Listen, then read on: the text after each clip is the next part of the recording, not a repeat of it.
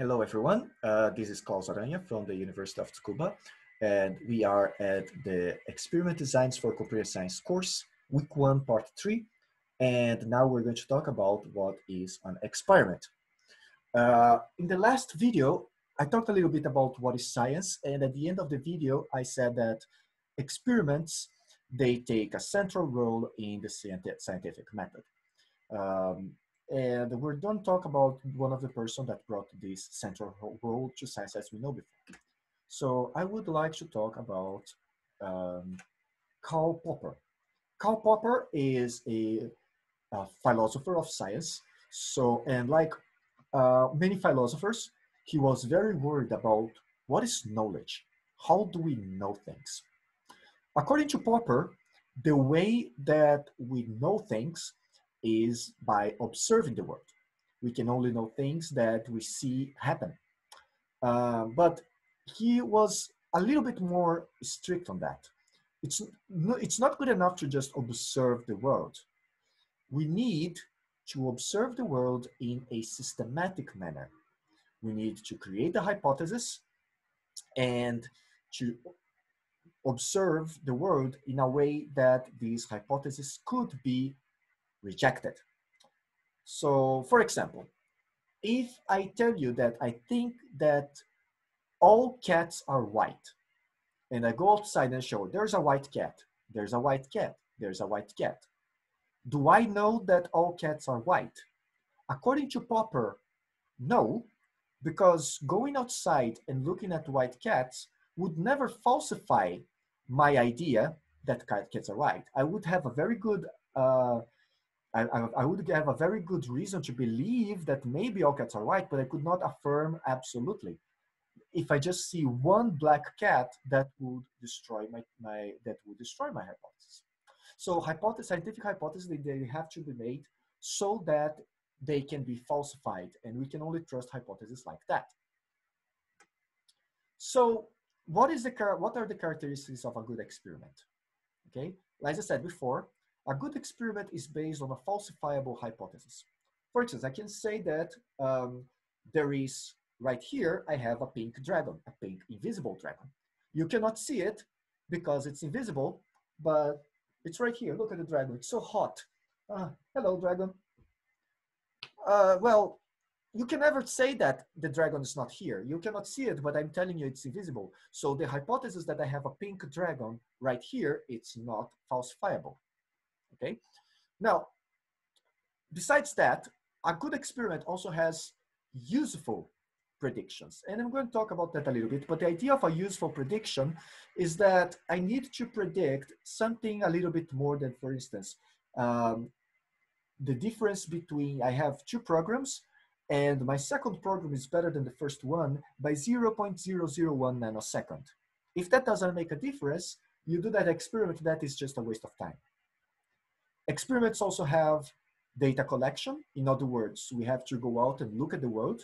That's what it means, that it's an experiment and just not a proof.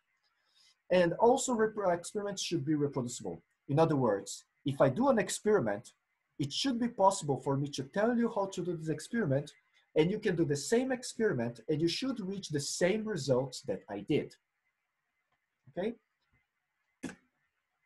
Here's a little bit of a fun comic about the ideas of Popper. So here is a dialogue between Popper and Sigmund Freud. So Popper is going to Freud for therapy, and Freud asks, well, tell me why you came to therapy, Popper. And well, honest, I don't even know, Freud. I don't really believe in these sort of things. Well, what do you mean? Well, you seem to be able to explain anything with your theories. Well, that's why it's so powerful. No, that's why it's so suspect. If a man has anxiety, you explain he was repressed as a child, or that perhaps he has unsatisfied libido, or maybe he's signaling a fear of castration. But because you don't make any concrete, testable predictions, nothing, even in principle, can falsify your theory. Interesting. You seem to have such a resistance to examining your psyche that you developed the most advanced mechanism of all. You deny the validity of an entire field. Well, this is kind of illustrates the idea of falsifiability. Popper lived at the same time as Freud. Freud is, as some of you might know, is the father of psychoanalysis. And according to Popper, psychoanalysis was not really a science because you could say anything. So if someone was depressed, you could say that that's because her father they have a bad relationship with their father. But then this person said, no, I had a good relationship with my father. And then the psychologist could say, whoa, but maybe you wish you were your father, but you're not. You admire him, but you wish you were him, but so you're not. So whatever the person said, the idea is that Freud would just add something extra and extra and extra, and you could never actually say that um, there was no fact that could say that psychoanalysis was wrong, so psychoanalysis was not falsifiable. Of course, there are some criticisms, but for our role here, we're going to go with this falsifiability. Scientific hypotheses need to be falsifiable. Experiments needs to be based on falsifiable hypotheses. So the idea is that a scientific hypothesis is falsifiable if there is some observation that would render it false. Like I said before, if I make the hypothesis that all cats or all birds are white, it's very easy to falsify that hypothesis. If I see one cat that is black, my hypothesis is false. I can also say that all cats, they, how can I say? I could say that all cats have 4 legs. And if I see a cat with more or less legs, then hypothesis is falsified. So falsifiable hypotheses, they make very specific predictions. So these predictions include not only if the hypothesis is true, but also if the hypotheses were false. So if we say that algorithm A runs faster than algorithm B, we can create a hypothesis that say the mean running time of algorithm A will be always at least half of, at most half of what algorithm B does. That's a hypothesis. The running time of algorithm A is always half than the running time of algorithm B. And we can do an experiment. We can run algorithm A and algorithm B with many different data, and we can measure the running time, and we can see, oh, is algorithm A always running at half the time or less than algorithm B? And if it is, then that supports our hypothesis. But if we see that the algorithm runs slower, then that rejects our hypothesis. Okay. Also, it has, like I said before, useful and strong predictions. It's not very hard to make trivial predictions about the world, especially in computer science. It's very easy to make trivial hypotheses. We're going to talk about this in the future. So the idea is that we not only want to do falsifiable hypotheses, but falsifiable and strong hypotheses. Hypotheses that we can use something about we can use them to predict something about the world. Okay, now let's move on and think about experiments. So the idea is that after you do the hypothesis, you are supposed to collect data. Depending on how you collect data, there are many different ways to collect data depending on the objective of your experiment. Okay, I'm gonna describe 3 kinds of experiments. These are not all kinds of experiments, but this is a good starting point for you. So depending on how you collect data, we can describe an experiment as an observational experiment, as a retrospective experiment, or as a controlled experiment. So let's see each of those. What is an observational experiment? An observational experiment, you obtain data by observing a phenomena without interacting with it directly. For instance, let's say that we want to know how many people use the train with and without masks every day. We want to know if now that if people are using the masks as it's being required. So what we could do is that we could go to Tsukuba station, we would get a notebook, and every time we see a person, we write 1 person with mask, 1 person without mask, 1 person with mask, 1 person without mask. That's an observational experiment. You go and you observe the world. Observational experiments require some care. We need to observe a representative situation. For example, if you always go to the Tsukuba station in the afternoon, you are not looking at people that are going to work because they already are at work. So maybe the people in the afternoon, because they know that the train will not be very full, they are not very worried and they don't wear masks. Or maybe it's the opposite. Maybe they are maybe they are less stressed, so they make sure to wear their masks. But it's a different information that you would see in the afternoon and you would see in the morning. So you need to think, why are you observing this in the afternoon? Why are you not observing this in the morning? That's a decision that you have to make about your experiment. What information do you get by observing the Tsukuba station in the morning and observing the Tsukuba station in the afternoon? Okay? So the observational experiments allows the researcher to choose the general conditions for observations. One thing about observational experiments is that some events are very rare and it might be hard to observe them in an observational experiment. For instance, let's say that you want to know if people with beards, they wear masks more or less often. Well, if you go to Tsukuba station, a lot of people don't have beards. Maybe 1% of people have beards. So it might be very difficult. Maybe you spend there 1 to 3 days and you don't see anyone with beards. What do you do? Okay, so that's one limitation of the observational experiment. Now, a second type of experiment is the retrospective experiment. The idea of the retrospective experiment is that instead of going out and observing, you obtain your data from historical records. For instance, new papers, reports, other scientific papers. Sometimes this is called a retrospective study. Okay, so for example, let's say that you want to know that if when a celebrity marries, if that encourages other people to marry as well. So what you do is that you get a list of celebrities that have been married in the past 2, 3, 4 years. You get the average number of marriages on every day, and you see if the number of marriages after the celebrity announced their marriage increased or not. So you could do an experiment like that. And you would observe if the marriage of the celebrity affected the marriage of people. So that would be a retrospective experiment. Another example that I think it's really cool is this is a real example, though. This is one research that was done about the climate change in Japan.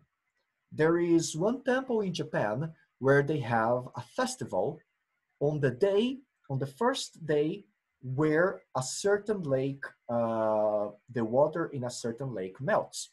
So there's a lake in the mountains and there's a temple in front of this lake, and the lake freezes in winter. And on the day that the lake melts, the temple holds a festival. And the temple would write down on the diary what was the day of the festival. So for many years, this is a very old temple. This temple has recorded the date of this festival for the last 300 years.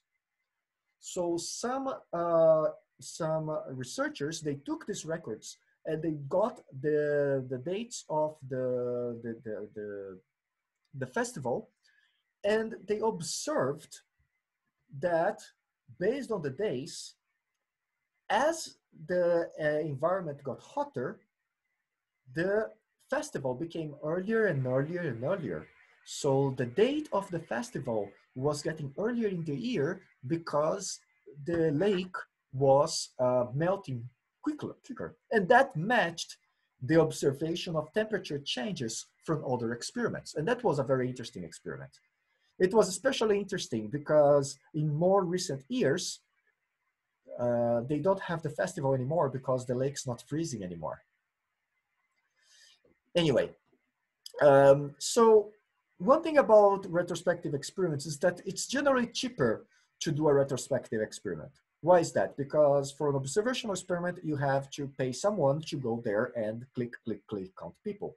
For a retrospective experiment, Well, sometimes you have to pay to go to very specific libraries, but often you can just go and get many papers or many books to get the information that you need.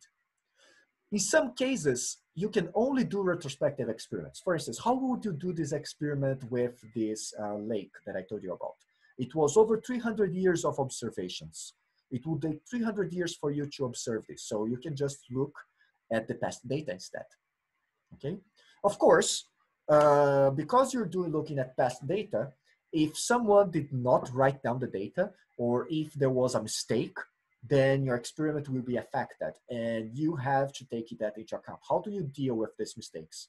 For instance, going back to the lake experiment that I told you about, during Second World War, well, they did not have the festival because, well, there was a war going on. So they did not have they did not have the records for those dates.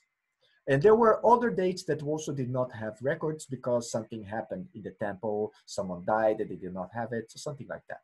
So there are also these limitations on the retrospective experiments. Finally, we have controlled experiment. So in a controlled experiment, the researcher defines the exact condition of the experiment and performs the experiment exactly to that conditions. Well, this is very common in computer science, and I will use the very traditional example that you have algorithm A and algorithm B, and you want to see if algorithm, what's the speed, what is the efficiency of algorithm A. So you create the algorithm, you choose the data sets, you choose the platform, you choose if the algorithm will run in your computer or it will run in a cluster or it will run in the cloud. You choose how many times you're gonna repeat, you choose the parameters, you choose how you're gonna analyze, you choose everything, okay? So a controlled experiment gives a lot of control for the researcher. For instance, if we think about the observational experiment, I said, oh, some people don't have birds. Well, you can do a controlled experiment where you contact people who have birds and you ask them to take a picture of themselves every day before they go to the metro. So that is a little bit more control. You're controlling who you are going to observe, okay? However, with great power comes great responsibility. You have a lot of power to design your experiment, but it's very easy to insert research biases into the experiment. It also can be very expensive because you have to control the variables, you can contact more people, you have to repeat experiments, etc. Although in computer science, because we can run programs very cheaply, sometimes it's not too expensive, unless you're training giant neural networks that takes thousands of dollars to run. But yeah, one thing to observe is that these are not the only three kinds. And sometimes an experiment is a little bit observational, a little bit controlled. Sometimes it's a little bit retrospective, a little bit observational. The important thing that I want you to learn is not, oh, there are three types of experiments. Is my experiment type A, type B, or type C? No, that's not what I'm talking about. What I'm talking here is that by thinking about what kind of experiment you have, you also have to think, how susceptible is my experiment to bias? How expensive is my experiment? What are the weak points and the strong points of my experiment? What do I have to be careful about the data that is not available in my experiment? Okay? Let's talk a little bit about this. All these questions that you make about your experiment, they are called experiment design. Hey, course title, experiment design. Okay, so we're talking now about experiment design. When we perform any experiment, we have to make several technical and scientific decisions. For example, we have to decide which methods do we compare in the experiment. We have to decide which data sets we use in our experiment. We have to decide how many times we interview each participant in our experiment. We have to decide what is the order that we perform our experiments. We have a lot of data. Which data we report completely and which data do we summarize? What criteria we use to determine if our hypothesis was accepted or rejected? What parameters do we use in our programs? How many times do we repeat the experiment? And what do we do? Do we repeat the experiment and only take the last? Or do we repeat the experiment and we take the average? Or do we repeat the experiment and we report every single result? All of these questions, they are decisions that you have to make before you do your experiment. This is experiment design, is how you answer each of these questions. Experiment design depends on the type of the experiment, depends on the hypothesis, depends on the goal of the experiment and what kind of question you're trying to answer, okay? I'll give you some more detailed examples of what points we have to consider when we're doing experiment design. Okay, one example that is very common is that we have to use experiment design to control for variation. So let's say that we are running a computer program and we want to know how fast it runs. For example, we are developing a parallel algorithm and we want to know what is the parallel factor? What is the parallel factor of this algorithm? How fast this algorithm runs on one core, how fast this algorithm runs on 2 cores, on 4 cores, on 8 cores, etc. To do that, we run the program and we measure the clock time, right? We measure the time from the start of the program until the end. However, because you are a computer scientist and you know a lot about computers, you know that the running time of a program is affected for a program that will run in the background. For instance, you're running the program, you know that it's going to take about 2 minutes. So while the program is running, you fire a game really quickly and you play your game a little bit while you're running the experiment. Of course, when you're running the game, the experiment will change because the game will be loaded in the computer memory and it will share the computer processor with your experiment. Or maybe you're running an experiment for 2 hours, and because that's too long, you take that time to look at the videos of the experiment design lecture. Where while you're loading these videos, it will be causing network communication that may affect the running time of your experiment. Okay? So what do you do to control this? If you don't control for this, maybe one program will look much faster than the others, but that's just because that program was lucky and there was no background activity while that program was running.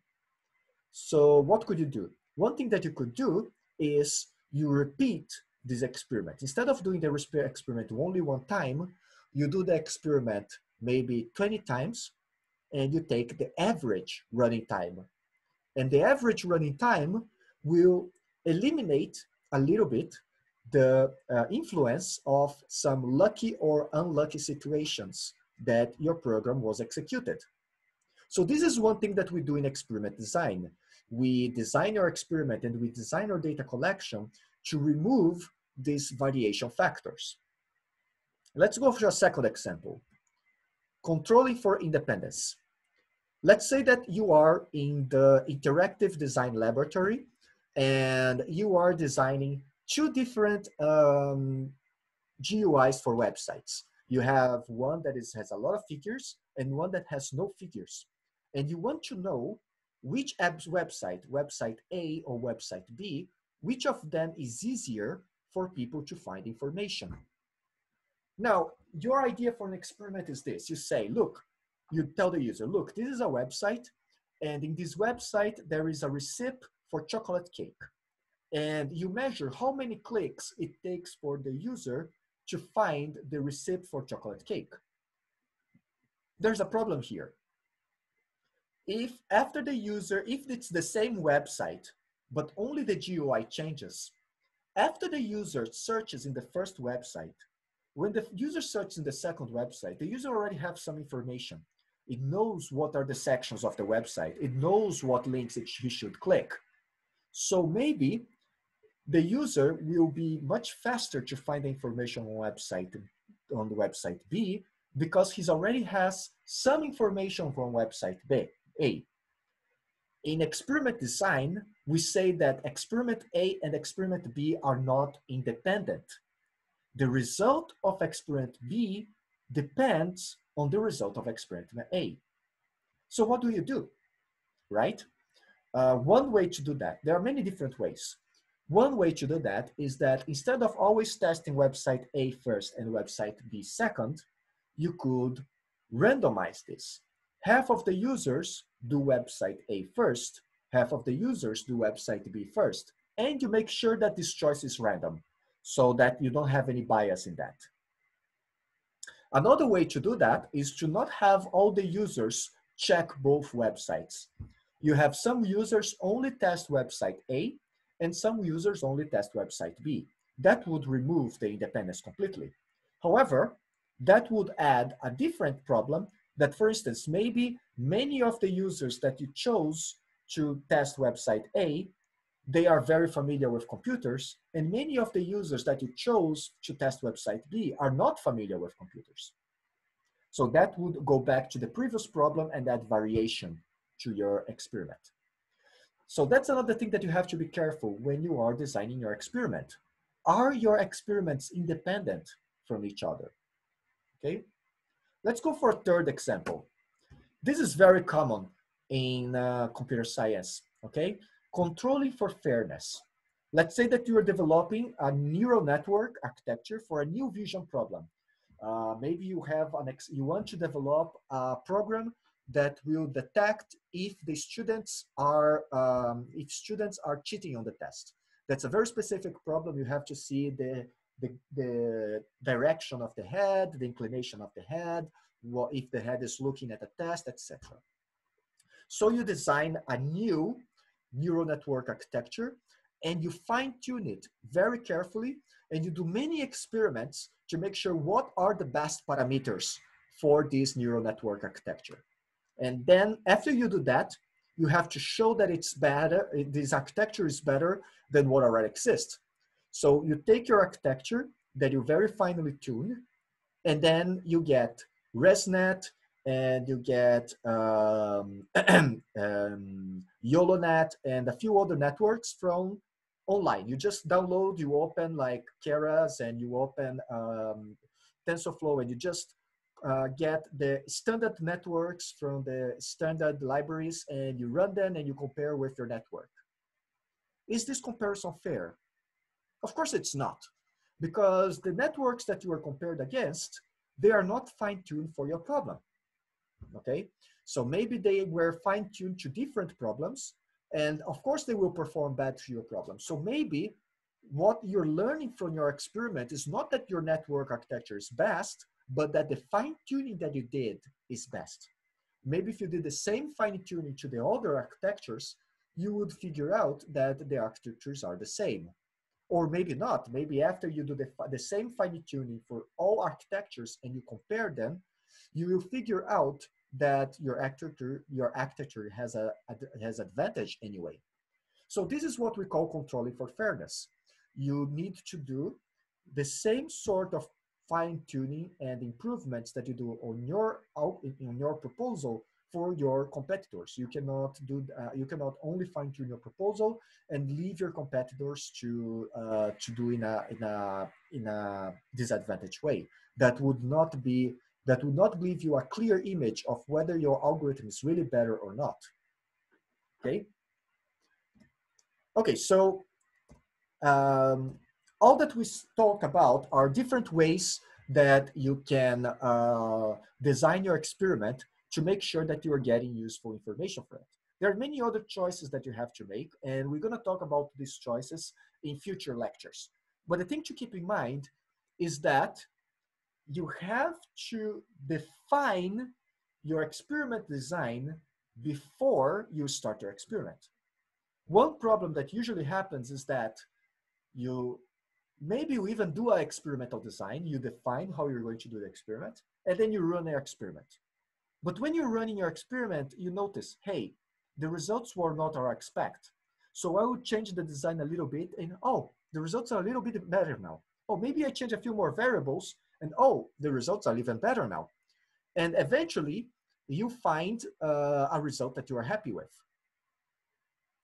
Now, I hope you can see that this will introduce bias into the experiment. If you cannot see why this introduced bias to the experiment, think about machine learning. You have training data and test data, right? So in the training data, you are fine-tuning the parameters. But in the test data, you are not supposed to fine-tune the parameters, because if you fine-tune, then your machine learning system will overfit to the test data, and you don't know if your system is efficient or not. Well, this is very similar on experiments. If you modify your experiment after you did your experiment design, if you modify your experiment after you did your experiment design, you are overfitting to your experiment. You are introducing bias. So the idea is that you design your experiment and then you run the experiment. In that sense, we have the concept of pre-registered experiments. What are pre-registered experiments? Pre-registered experiments is when you publish your experiment design before you do your experiment. So you create your experiment design, say, I am going to do this experiment to test this hypothesis with these parameters and this analysis. You publish that. And then you do your experiment. And after you do your experiment and you do your analysis, then you write, okay, I did this experiment that was based on this pre-designed experiment, and the results are so and so. By doing this, you guarantee that no biases will be introduced after you design your experiment, okay?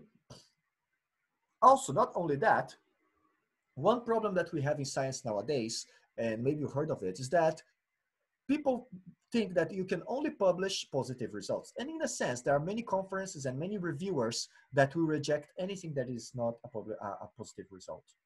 If you don't publish negative results, what happens? Maybe you tried algorithm A and you found out that it doesn't work, but you did not publish it.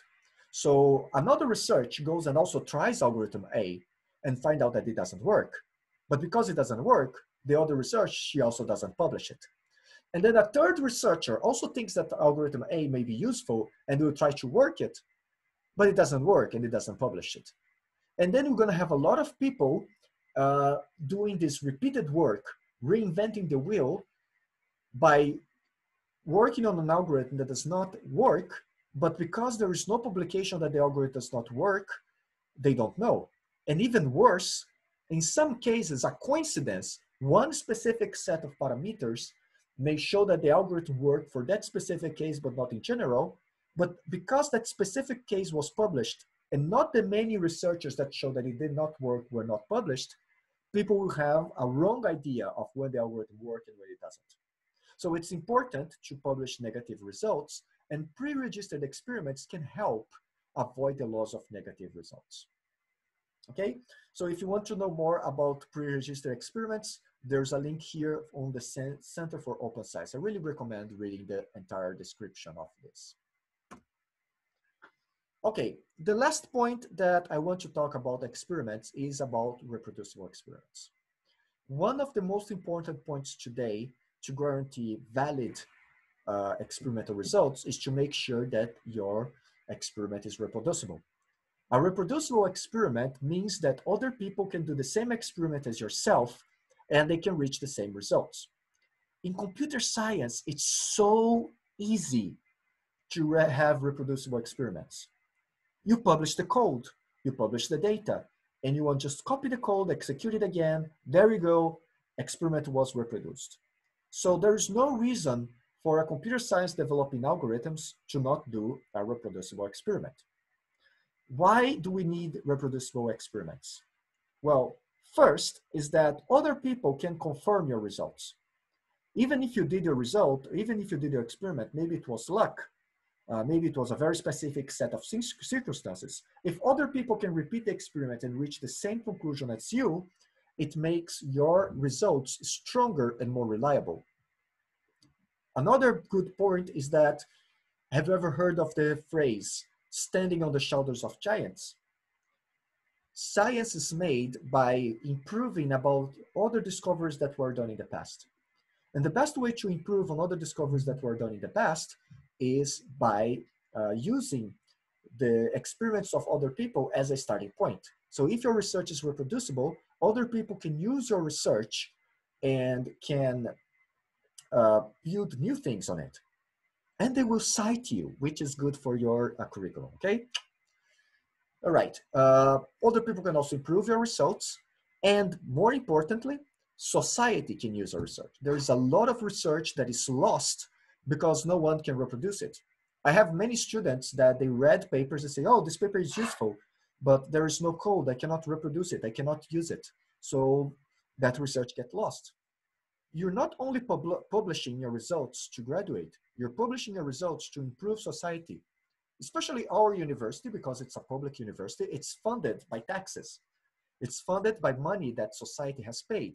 So we have to give back to society. And one way to do that is to make sure that our research is reproducible.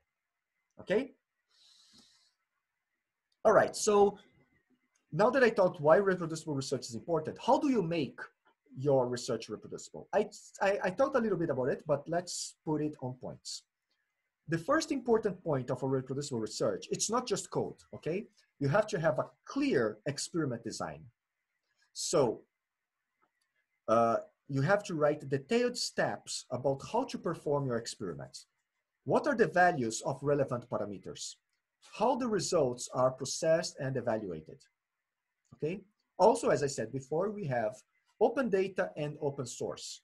So you have to show, if you can publish your data, then you publish your data. If you cannot publish your data, you can publish the data acquisition protocol. In other words, how to obtain the data. Let's say that you're doing an experiment using medical data. Maybe you cannot publish the data because of privacy reasons, but you can say, we obtained this data by taking 10 people that were in age between 30 and 40 years old. They were all males. They were all in good condition, good physical condition. And we took their temperature every day for 7 days. If you describe carefully your data acquisition protocol, other people can repeat and can get data that should be similar to yours, okay? If you are publishing your data, you publish, of course, the files of your raw data, but also the pre-processing scripts that are necessary to manipulate your data, okay? For computer science, you also have to publish your algorithm and make sure that you have good scripts that can help people reproduce your algorithm. I recommend to my students that publish not only the algorithm, but also the scripts that are used to execute the experiments. Nowadays, now that we have things like Docker, you can even put a Docker container that has a run me button, and you can just download the Docker container, press the run me button, and you are reproducing the experiment. That's another way to do it. Finally, open documentation.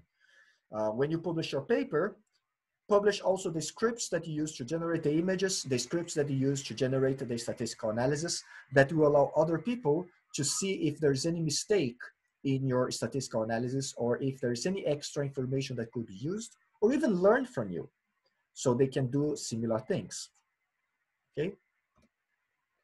All right, this is the end of the lecture. So let's summarize what we studied today. So we studied that experimentation is a key part of science.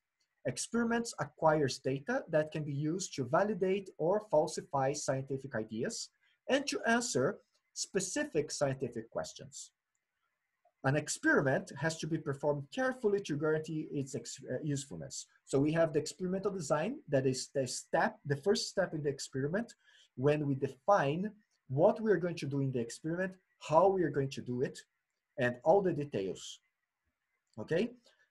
In the experiment design, there are many decisions that you make that will affect the fairness and the meaningfulness of the experiments.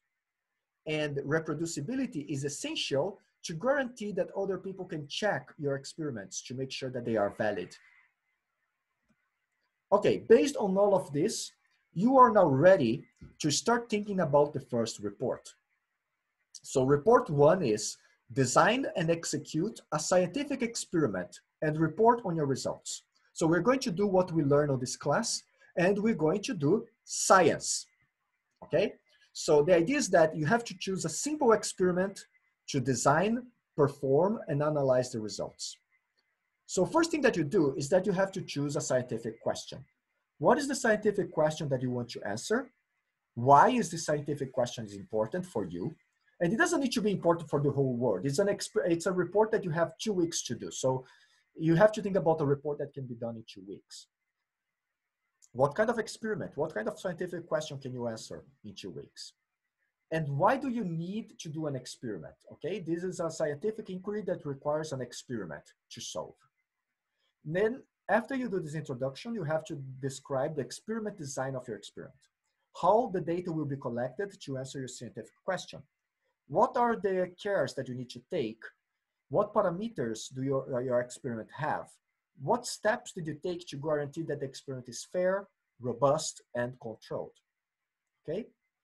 Then after you design, then you collect the data. So you go and you have actually to do an experiment. Okay. So do an experiment, describe how you did the data collection. If anything happened, so I was planning to go out and take a picture outside every day for 1 week, but on Tuesday there was a rain and I could not take the picture, so I had to change something in my experiment. Okay, so you have to describe your data collection, and finally you have to do the analysis. So you have to describe the results in detail and what answers these results do to your scientific question. Now, about this last step, data analysis, next week we're going to talk about point indicators and interval indicators. So you might want to use information from the next class for this last point. So I recommend that this week you use this class to do points 1, 2, and 3, and next week you take the information from the next class to do point 4. Okay? Remember to follow the practice of reproducible science. So include any code that is necessary to run your experiment, and make sure that you include enough information for other people to be able to reproduce your experiment. Now, a lot of students have a problem on this report. They say, okay, I don't know what experiment to do. Well, you have many options.